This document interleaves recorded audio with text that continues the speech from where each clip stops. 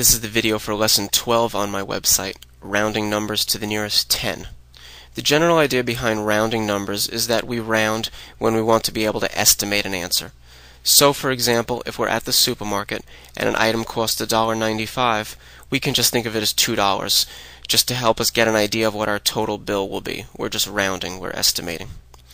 In this lesson, we'll learn specifically how to round numbers to the nearest 10. Now here's how this works. I'm going to write the number 738.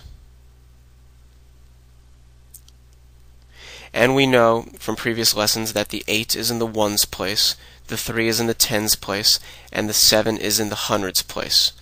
Now here's how rounding works. Here's the rule that we follow. To round to the nearest 10, if the digit in the ones place is 5 or higher, you round the tens place up. If it's 4 or lower, you leave the tens place as is, and the digits in the other places don't matter at all.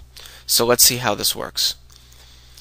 I think it's a good idea to underline the place that you're rounding to, just so that you don't forget. So we're going to round to the tens place, and I'm going to circle the digit in the ones place, just so that we're reminded that that's where we should look. That's the significant digit that we have to look at. Now, the digit in the ones place is 8, which is certainly 5 or higher, so that means we'll be rounding the tens place up. So 738 becomes 740. It's as simple as that.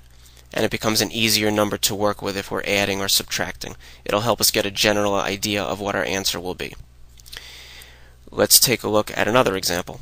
Let's look at the number 293.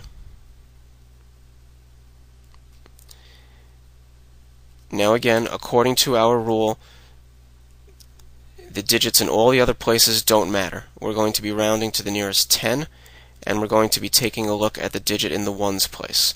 Since that digit is 4 or lower, we're just going to leave the tens place as is, and the number becomes 290, rounding to the nearest 10. Let's take a look at another example. Let's take a look at the number 197. Again, the digit in the hundreds place does not matter. Okay, we're going to round to the nearest 10, and we're going to take a look at the digit in the ones place. The digit in the ones place is a 7, which is 5 or higher, so we have to round the tens place up.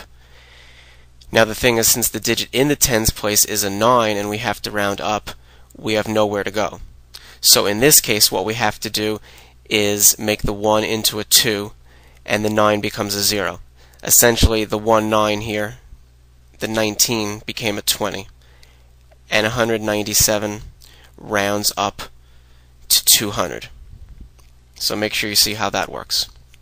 Compare that to our first example where we had an 8 in the ones place, and the 3 just became a 4.